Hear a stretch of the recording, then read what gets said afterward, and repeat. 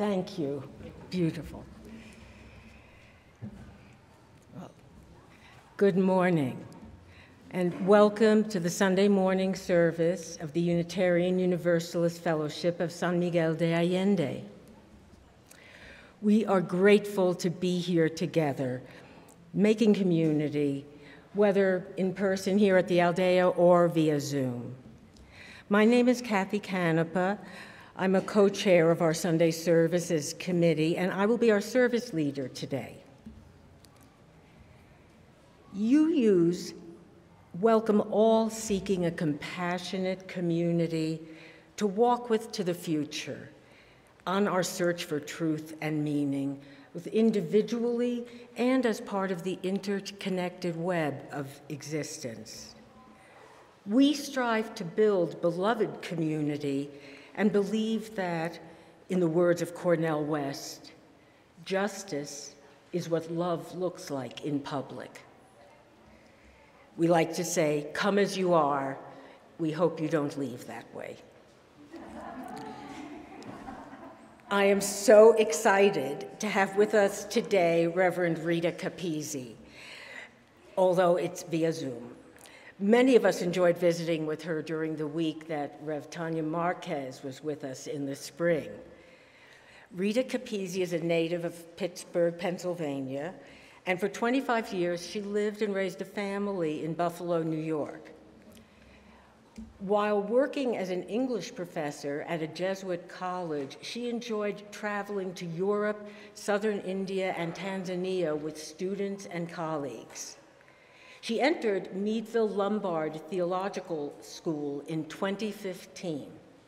And since granted fellowship by the UUA, Rev. Rita has served as the Unitarian Universalist Fellowship of Mankato, Minnesota, as its first full-time settled minister.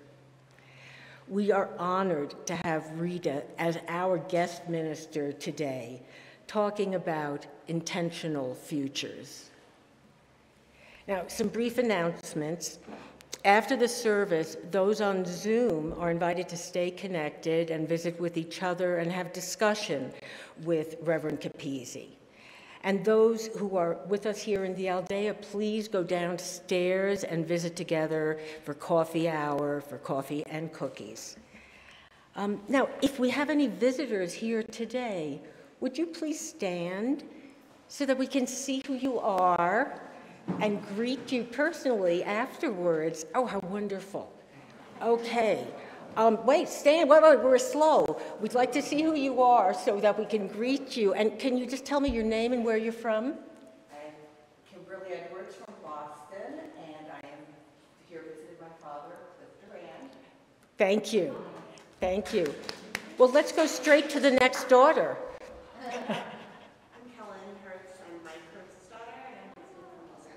Welcome. Thank you. I'm Mary Alice Marston from Fairhope, Alabama, and this is my daughter, Sarah. Welcome, both of you. Yeah. My name is Maria Farmer. I actually live here and have lived in Mexico for about 14 years. I used to come here all the time, maybe 8 years ago, 9 years ago, and then different things, of course, happened, including our little quarantine. But I've always felt such a strong, secure place of respect in my heart for UU that this morning when I was doing a bunch of other stuff, I said, we should go see how they're doing. Wonderful. Let's see who's walking around happy and who's not. And you've got great cookies. Welcome back. Thank you.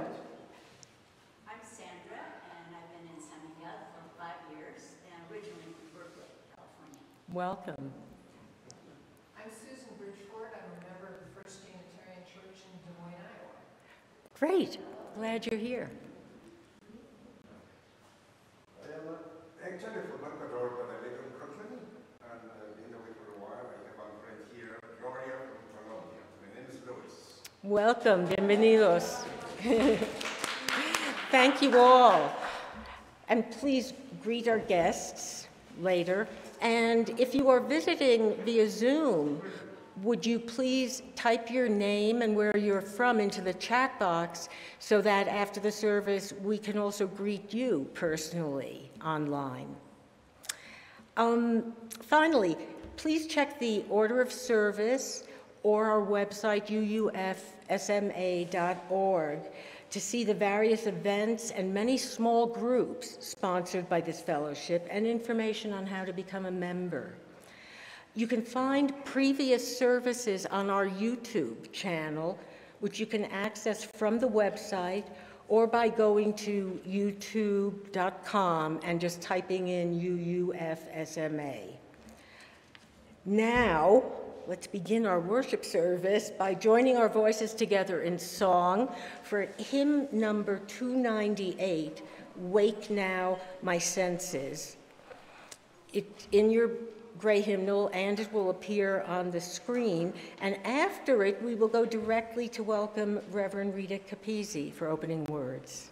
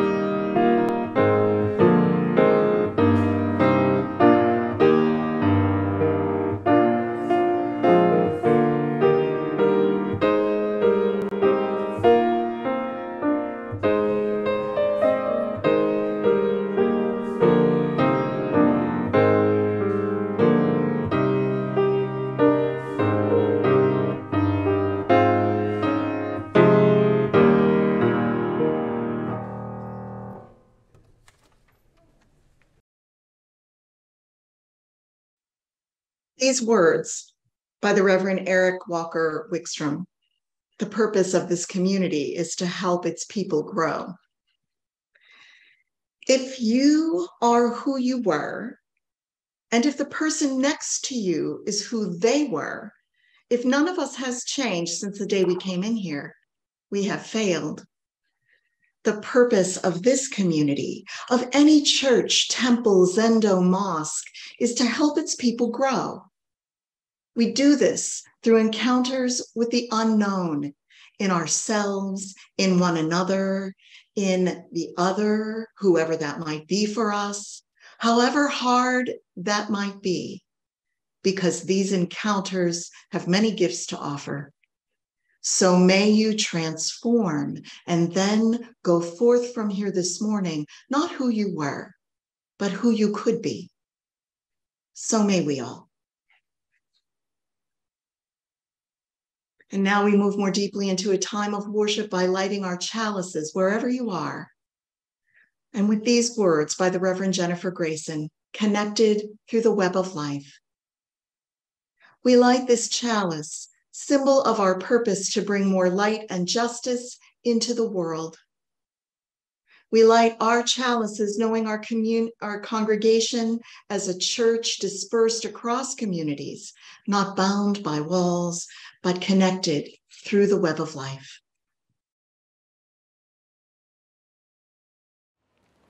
Encendemos este cáliz como símbolo de nuestro propósito para traer más amor y justicia en el mundo.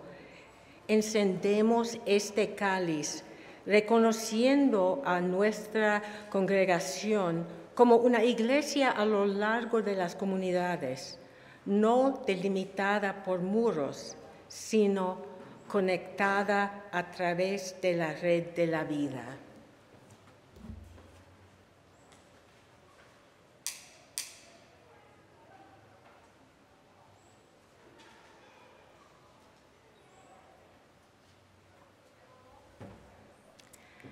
And now I invite you all to join in reciting this fellowship's unique covenant, first in English, and then with Diana Amaya leading us in Spanish.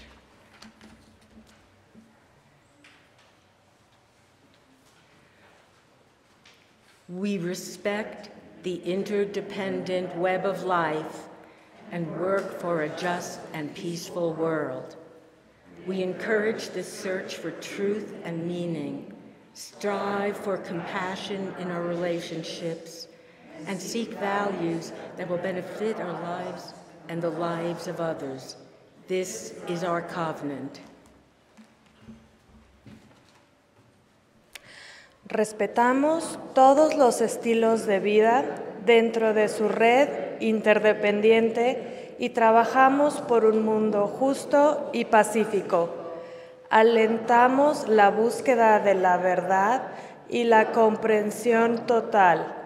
Nos esforzamos por mantener compasión en nuestras relaciones y buscamos valores que beneficien nuestras vidas y las vidas de los demás. Este es nuestro convenio.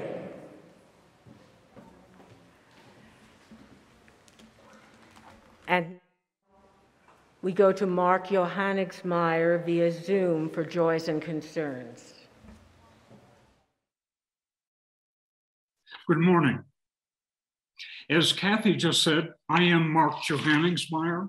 I'm a member of this congregation, and I have often been asked to share in the joys and concerns.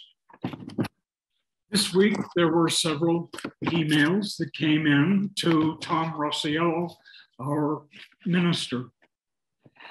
And so we'll be sharing those in just a moment. For next week, if you have a joy or concern, I hope that you will do the same. Email it in to Reverend Tom. And that holds for any of the upcoming Sunday services.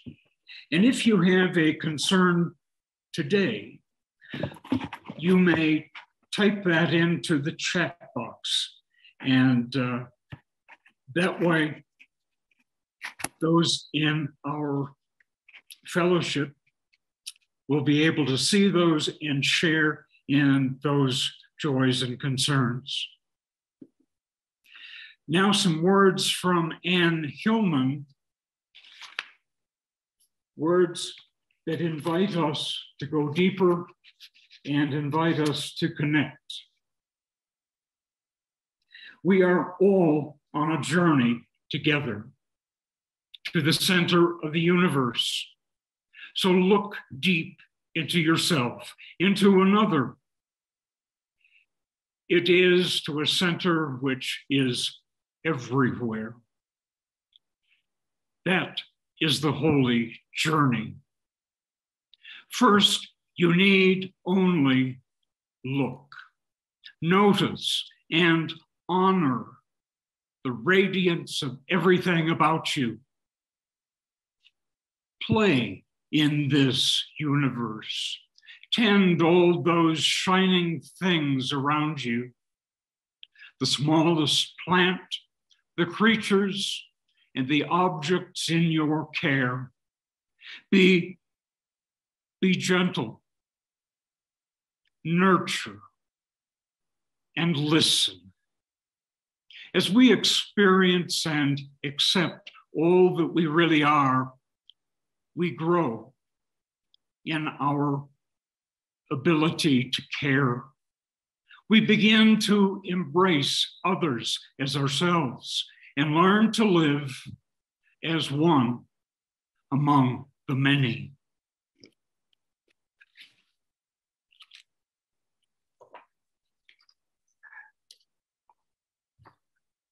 Today, we light a candle for each of the joys and concerns. We light this first candle as we send healing thoughts and a hope for quick recovery to Jesus Castillo, who had surgery to repair hernias this week.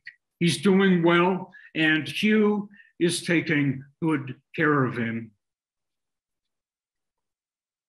And now a candle of gratitude and hope for Elisa Gonzalez as she continues to recuperate from her surgery. She's at home with family, and as she reported last week, she is doing all her exercises. Elisa would love to hear from you by email. Her email is elisamgm, ELISAMGM, underline, and then elisamgm at Yahoo. This candle is for Else Marie Norby, who continues to do well at Sophie's place in Los Frailes. She would love visits from other UUs. A candle of gratitude for the gift of rain, which is bringing new life and growth to our land. A candle of concern and care for those who have contracted COVID and for those who are caring for them. A candle of solidarity for the people of Ukraine, especially all who have lost homes, livelihoods, relatives, friends, and a candle of concern for Russian soldiers serving in the invasion of Ukraine, who are caught between their moral sense of right and wrong and orders to continue the unprovoked attacks on the civilian population. And now a candle for the joys and concerns of all those participating in this service, which are deeply felt but have not been given voice during this time of public communal sharing. We rejoice with you. We share your sorrows, your hopes, your fears, your delights. And we offer this time of silence when your minds and hearts can embrace those of your neighbors.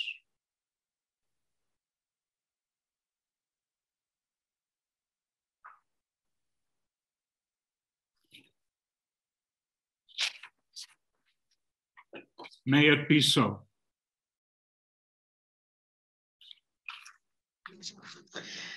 I invite you now into a time of prayer, reflection, and meditation. Settle into your mind and your body as it is in this moment. Close your eyes or simply soften your gaze. Bring gentle awareness to those parts of you that hurt. Follow your breath, knowing you are not alone in your pain, no matter its nature. We breathe together into this time of witness and compassion. Open your heart to the spirit of connection. The words of Reverend Lynn Cox, prayer of co-creation. Creative spirit, source of life and love. We give thanks for the beauty of this day and for the company of all those assembled. Thank you for the breezes of change, clearing our heads and bringing fresh ideas. May they cleanse our minds of the oppressions and the isms that divide us. Thank you for the flame of hope, the heat of righteous anger, the warmth of compassion, the fire of commitment. May they bubble the cauldrons of transformation. Thank you for oceans of love, rivers of connection, tears of relief, and pools of serenity. May healing waters flow over us and through us and among us, wearing down the sharp rocks of despair to bring joy in the morning, in this morning. Thank you for the good earth beneath us, around us, and within us. May we take this clay and co-create a new realm of beauty and justice. Thank you for all these and more. We accept our gifts and commit to building, sculpting, painting, singing, and dancing them to life, to abundant life. May it be so. Blessed be, and amen. Let us share a stillness as we listen to the music together.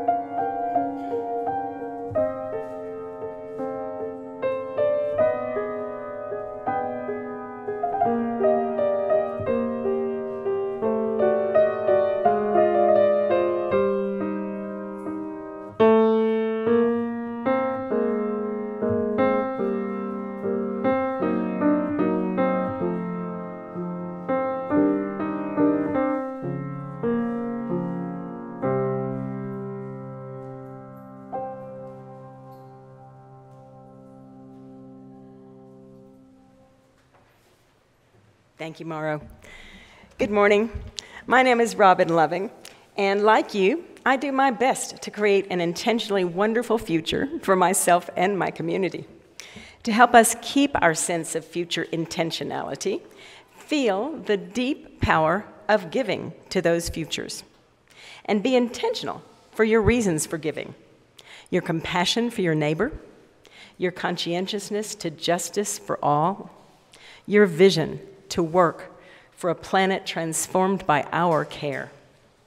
To create an intentional future is to build a new way. Start with love so that we, as a community, may foster transformation, ever drawing on the deep wells of kindness and open-heartedness. Whether you give through our weekly offerings, through our annual pledges, and there are envelopes now in the baskets in case you're pledging by the week and you want to write your name on the envelope and put your pledge in it, or through the website, UUFSMA.org, when the Spirit moves you, thank you in advance for your generosity. The offering will now be collected and most gratefully received. And by the way, during the accompanying music, the lyrics will be both in the printed order of service here today, as well as in the Zoom chat box.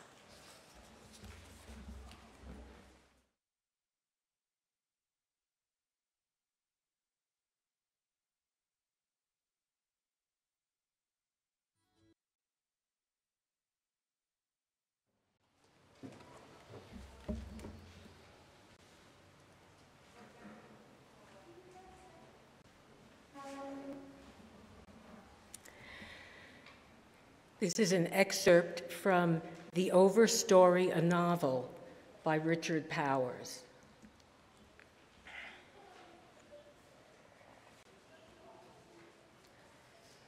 Darkness settles in. Mission Dolores Park's inhabitants change. But even these night visitors cut a path around Mimi. She leans forward, hands in her lap like two tender figs, bows her head, weighed down by liberty, dozes and wakes many times. Mimi leans back against the pine's trunk. Some slight change in the atmosphere, the humidity, and her mind becomes a greener thing. At midnight, on this hillside, perched in the dark above the city, with her pine standing in for a bow, Mimi gets enlightened. The fear of suffering that is her birthright, the frantic need to steer, blows away on the wind, and something else wings down to replace it. Messages hum from out of the bark she leans against. Chemical semaphores home in over the air, and currents rise from the soil-gripping roots, relayed over great distances, through fungal synapses linked up in a network the size of the planet. The signals say, a good answer is worth reinventing from scratch again and again. They say, the air is a mix we must keep making. They say, there is as much below ground as above. They tell her, do not hope or despair or predict or be caught by surprise. Never capitulate, but divide, multiply, transform, conjoin, and endure as you have all the long day of life. A thing can travel everywhere just by holding still. She hears and sees this by direct gathering through her limbs. The fires will come despite all efforts, the blight and wind throw and floods. Then the earth will become another thing, and people will learn it all over again. Second growth will rush back in, supple, loud, and testing all possibilities. Webs of forests will swell with species shot through in shadow and dappled by new design. Each streak of color on the carpeted earth will rebuild its pollinators. Fish will surge again up all the watersheds, stacking themselves as thick as cordwood through the rivers, thousands per mile. Once the real world ends. The next day dawns. People drift back through the park on their way to jobs, appointments, and other urgencies, making a living. Some pass within a few feet of the altered woman.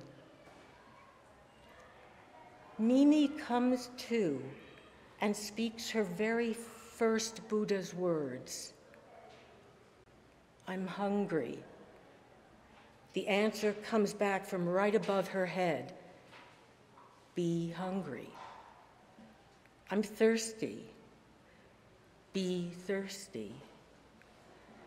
I hurt. Be still and feel.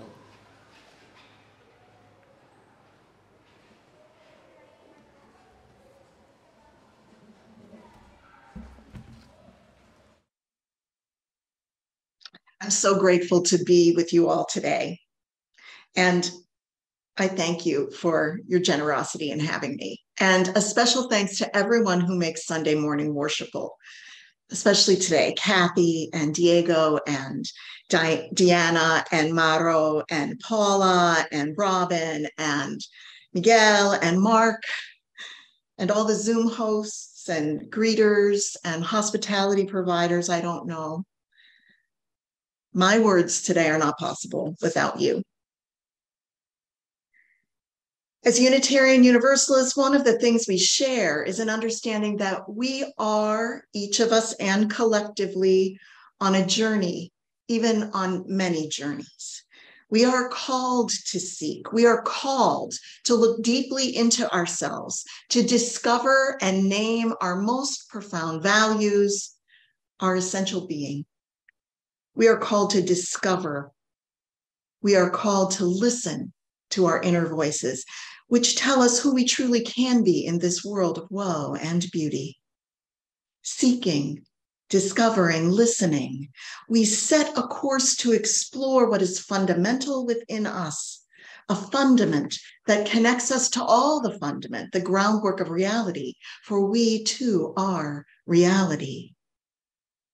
Becoming a transformative part of reality looks like continuously moving from one thing to another, from one belief about the holy to another, from less justice to more justice, from limited truth toward ever expansive truth, from isolation toward a sense of our place in this vast reality.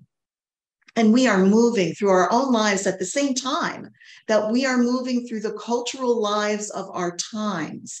And as we move, we might pause too, this morning even, to ask, what does a recognition of the journey, when does a recognition of the journey become an intention to transformation?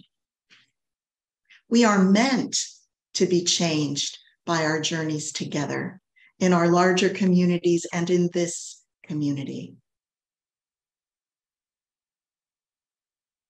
If none of us has changed since the day we came here, we have failed. When does a recognition of the journey become an intention to transformation? And how exactly do we transform?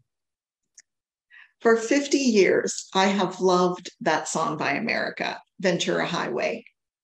Some of you gringos might know it too. Maybe it was a blast from the past for some of you. It helped to shape my preteen sense of adventure and journey. It evoked freedom for me and called me to imagine myself different from what I was living within. But I confess that even back then, the one line always perplexed me, at times annoyed me. Alligator lizards in the air. What? Are they high? Are they channeling the prehistory of the region, imagining pterodactyls but confusing the biology? Are they writers of beautiful musical tunes and instrumentations but not very good poets? Flying lizards, really? Maybe. In light of transformation, I've begun to understand the silly lyric in new ways. But before we get to alligator lizards, let's think about a more familiar metaphor of transformation, the caterpillar transforming into a butterfly, from a fat and wormy existence anchored to stalks and leaves, to a hibernation in a chrysalis hanging from a fragile branch, to colorful wings and the freedom of flight. We see the beginning and the end point of this journey, the caterpillar and the butterfly, both recognizable insects in our gardens. It's in the chrysalis, though, that the fundamental and yet amazing transformation happens. Within the chrysalis, that's where the transformation is hidden from view, but all the more necessary. And it's a good thing it's hidden from view because transformation is messy and unsightly. Within the chrysalis, the structure of the caterpillar dissolves into a soupy organic mush. Within this dissolution, the imaginal cells, which have lain dormant within the caterpillar, these cells become activated and begin to create the new structure of the butterfly. The imaginal cells do this specific work, even though there is no similarity whatsoever between the two creatures. It's remarkable. One creature becomes a completely different one, a bit more like alligator lizards in the air than I might have initially thought. Unexpected and changed, one thing becomes quite something else. Now, alligator lizards do not have an internal predisposition to become flying creatures, no imaginal cells there to trigger and sustain an intentional future mode of existence. Alligator lizards will not become, at least not in their own lifetimes, capable of flight. They seem like a fantasy, something impossible. But on second thought, perhaps alligator lizards are an aspiration, a wish to which you purpose, drawing on something else, something outside yourself to help to bring about the transformation. What kind of thing or thinking could emerge? What could encourage such inspiration to become aspiration, to become purpose and intention for a future not yet unfolding, but ready to? In Richard Powers' novel, The Overstory, all the characters undergo transformation, each discovering in their own ways what it means to be themselves, the selves they wish to become. Each in their own way finds what it means to be human, and each becomes themselves in relationship with other beings, finding what it means to be part of the interconnected relationship of Earth, of the interdependent web of all existence. The plot is complex, a sign of the complexity of forests. In plant biology, Overstory describes the uppermost canopy of the sheltering tops of the trees. In the novel, Overstory is what holds all the threads of the narrative together. All the transformations within the story happen because of the characters' intentions and their relationships with trees and with other human beings who find relationship with trees. It's a powerful tale of longing to save the earth in this time of climate crisis. It's a story of learning that exactly what we need to save both our human selves and the planet is a transformed relationship to reality. And Mimi is just one example. The transformation of the character Mimi mirrors that of the mythic first enlightened human, Siddhartha, whom we know as the Buddha. Siddhartha was a prince whose father had sheltered him from the realities of life. He did not know that sickness and death are an inevitable part of our human story. And once Siddhartha is exposed to these realities, he goes on a journey to understand why human misery is pervasive and even normal. After 6 years of meditation and austerity, Siddhartha still doesn't know. And then he spends 49 days under a tree, a fig tree, what becomes known as the Bo or Bodhi tree. In one accounting, it is in thanking the tree for providing him shade that Siddhartha becomes the Buddha, understanding the nature of human existence. Enlightenment comes of communication with a tree, of gratitude for a tree, of understanding their inner relationship, primed by his journey into himself.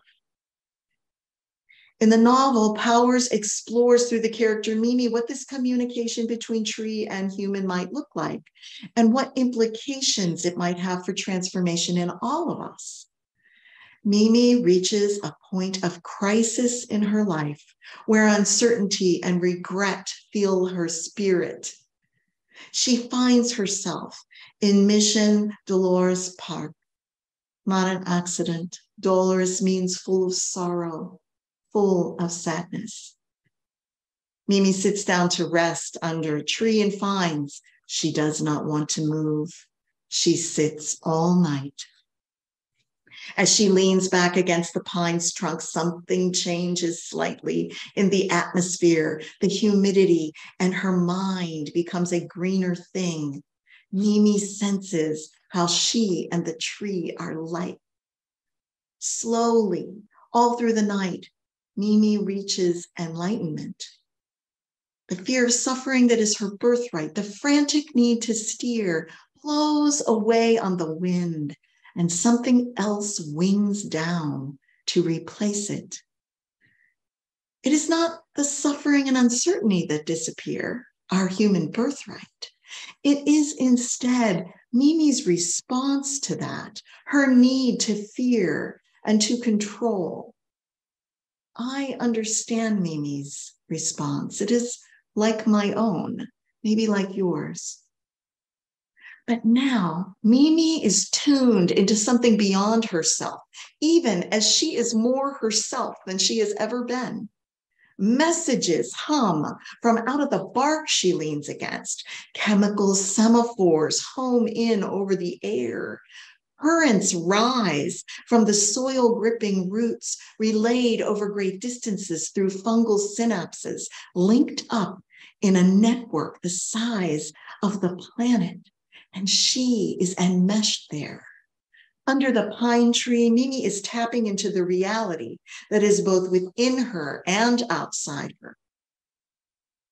Science has shown that plants communicate with each other underground and in the air. Perhaps if we reach that place within ourselves, which can listen and hear, perhaps if we can transform ourselves so we are tuned into the deepest parts of ourselves, we can be tuned as well to that larger communication underground and through the air.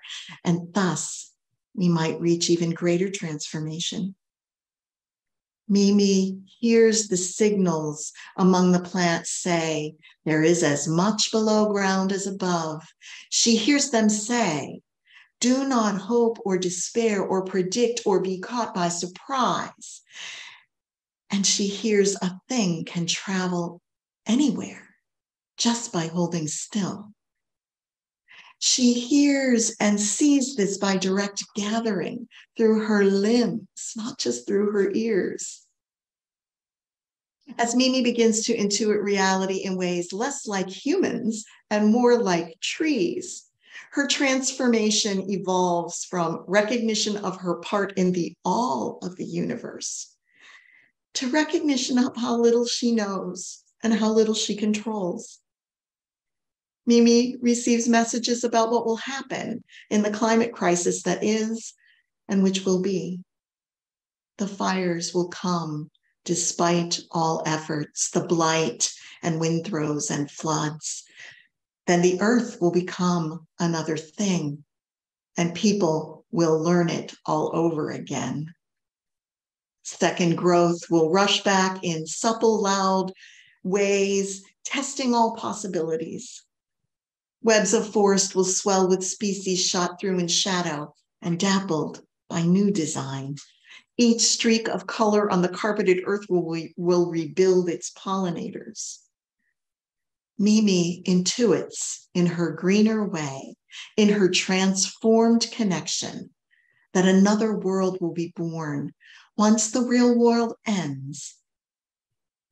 Once the real world ends, the real world, a false world so real to most of us, dominated by human desire and need, separated from the bonds joining the whole of nature, as if we were not part of nature. In Mimi's transformed state, she is led to conceive her human self in a new way, a way that is awake to the now, without longing for a past which is over or attachment to a future that is not born. Mimi comes to and speaks her first Buddha's words, I'm hungry. The answer comes right back from above her head. Be hungry. I'm thirsty. Be thirsty. I hurt. Be still and feel.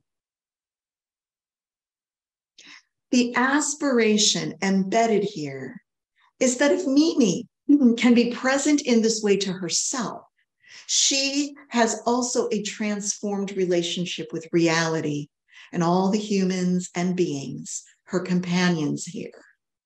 And Mimi is ready to set a new future for herself, an intentional future that acknowledges her birthright of suffering and knows that there is more to reality than that. It's a good story. It's a powerful story. It's a story calling us to aspire to that deep dive into ourselves, to become our more completely realized selves. A call to learn of ourselves as part of the all, not as isolated and individuated beings. It is within all of us to transform into people who can reach for a higher purpose, motivated by connection and community. All we need is a bit of inspiration to bring us to such an aspiration. Caterpillars to butterflies, flying alligators, a night under a tree. Each of us is on our own individual journeys, making a start, making a difference, creating possibilities for sharing, for communicating, for caring. And on our own journeys, we come together, each one a drop that makes a ripple that can raise the tide, transforming ourselves so we can change what needs to be changed in our religious community and in the larger world. And it is in being in the company of others that we are inspired to go to our own abilities to transform. This religious community is a place where you hear this call and take this risk to transformation. For as much as we take these journeys individually, it is in community that we can do it without loneliness and fear, with a chance to reflect and discuss and go deeper and learn more. Within the chrysalis, as the caterpillar becomes the butterfly, initially each imaginal cell operates like a single-celled organism, doing its job independently. And initially, the immune system of the caterpillar that still exists inside the chrysalis treats the newly awake imaginal cells as threats and attacks them. Transformation is resisted. Maybe that sounds familiar to you. But the imaginal cells continue their work of transformation. They multiply and they begin to connect to each other, forming clusters. They start to resonate with the same frequency and communicate in the same language, passing information back and forth until there is a tipping point. Then the imaginal cells stop acting as individual separate cells. The clusters grow, single cells become a new multi-celled organism. Then the butterfly comes into being, ripening for its emergence. There is anything the pandemic has taught us.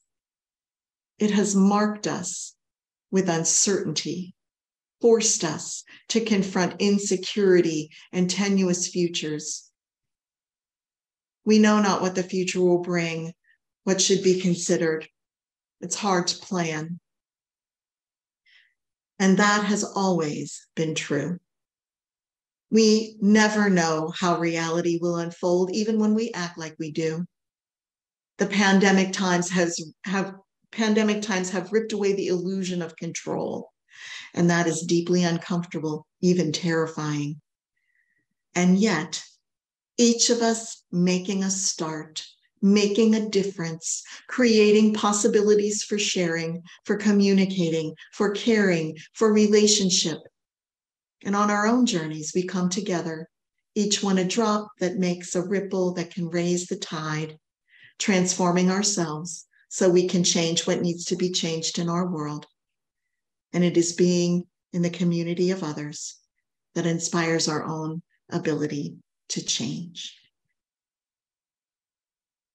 I'll hope that you will join me now in singing a song that might be unfamiliar, but is called We are building a new way. It's in our teal hymnal, if you have one, number 1017, and the words will be on the screen.